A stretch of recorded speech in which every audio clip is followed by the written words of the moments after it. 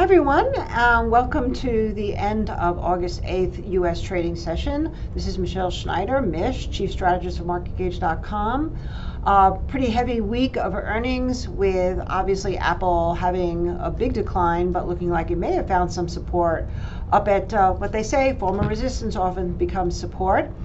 So we'll be watching that, but right now Rivian is very much on our focus as a position that our quant models are holding, and those earnings should be coming out after we finish this video. But nonetheless, there have been some other real impacts to the market this week besides earnings. One, of course, would be the Moody's downgrade, which brought some correction into the market, but certainly not end of days. All the risk factors that we watch still say risk on.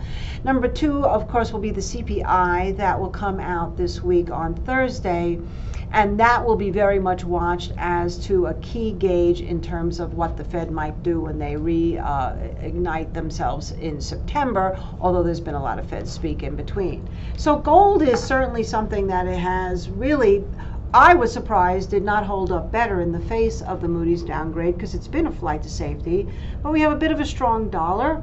And when we talked about gold, remember this is very level oriented in the futures market. We've talked about the fact that if it couldn't get through 1980, it was going to get to 1960, under 1950 it would test 1940, and under 1940 possibly 1930. Well, we haven't quite gotten to the 1930. But coming into tomorrow right now, what we can say here is that if we immediately come in, from a very short-term trading perspective, of course, above that 1942 level, then I think that we probably would anticipate another pop, maybe back up to 1950 at least, but maybe even a little bit higher, up to around 1960 to 1965. And that would be right now to me about all I would expect ahead of the CPI numbers. And the CPI numbers would have to be really hot to get gold going again.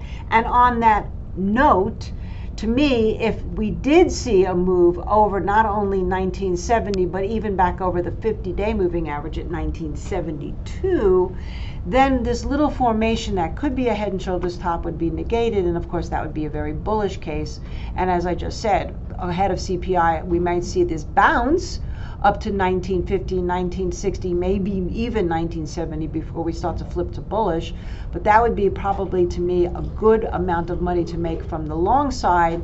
And of course, if the numbers come out much softer, which I kind of doubt, but if they do, then we would see this number here at 1940 breakdown. And of course, as I said, 1930 was an area of support.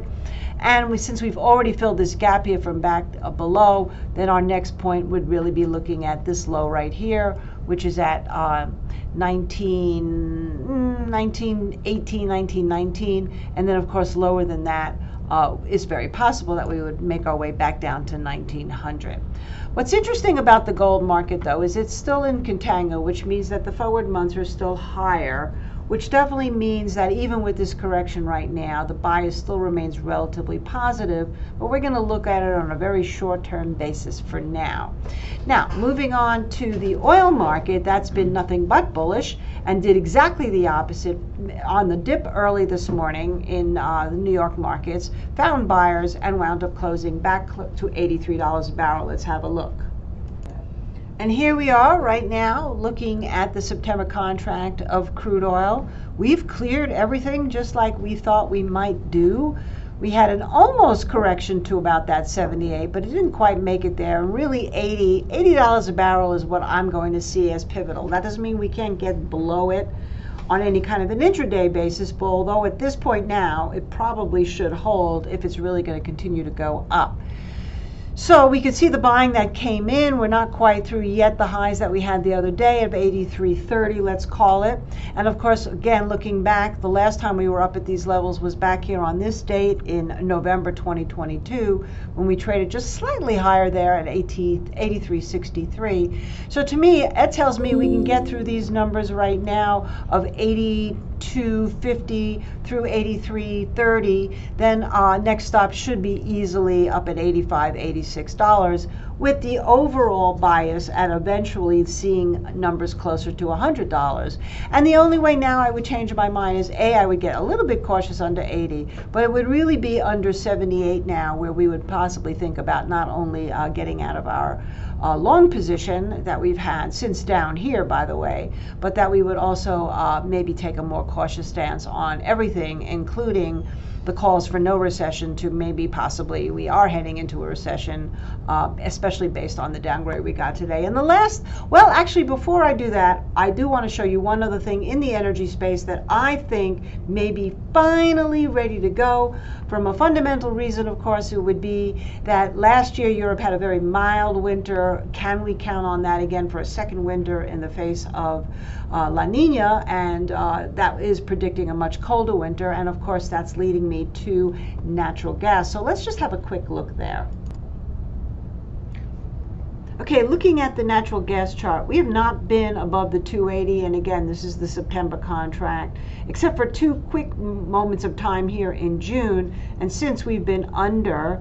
And even though we had made a lower low here than we did here, overall, since we had this reversal pattern back here, that's really been the low.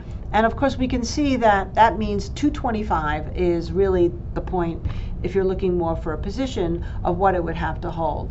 If it does get through 280, clearly then 3 is going to be your next place to look for. And if we do clear 3, then I think we can pretty much say that every bit of action we've seen through March is a basing action, in which case then we might be able to see a move not only back up to the 200-day moving average. By the way, we're in a recuperation phase, but possibly higher than that. Seasonally, this seems like it's ready to go.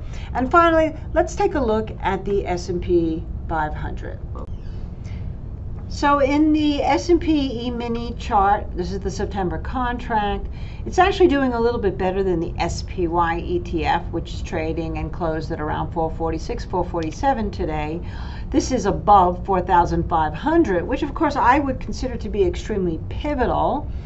And I think this held up pretty well. We've had about a 4% correction off the highs, a little bit more. That's a normal correction. Clearly another 5% more would bring us down to major support at around 440, so that's something to be thinking about. But at this point, considering all the risk factors, they're still really basically showing risk on unless we get some really major surprise. Obviously the downgrade didn't do much for it, just brought it down a little bit. The CPI would probably be the bigger mover, depending on which way that goes. But assuming it holds, the way I would be looking at this now is that at around this 450 level, 449 to 450, consider that to be your pivotal point. So above bullish, below negative.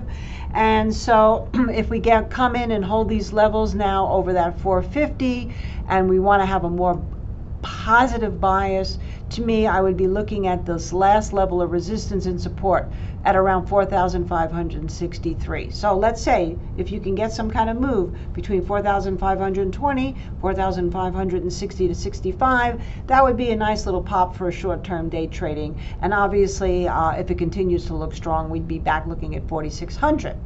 On the other side of life, if it breaks down under this 4,450 or 4,499 to be more exact, then of course we have to be looking at that 50-day moving average. That 50-day moving average is at 4,459.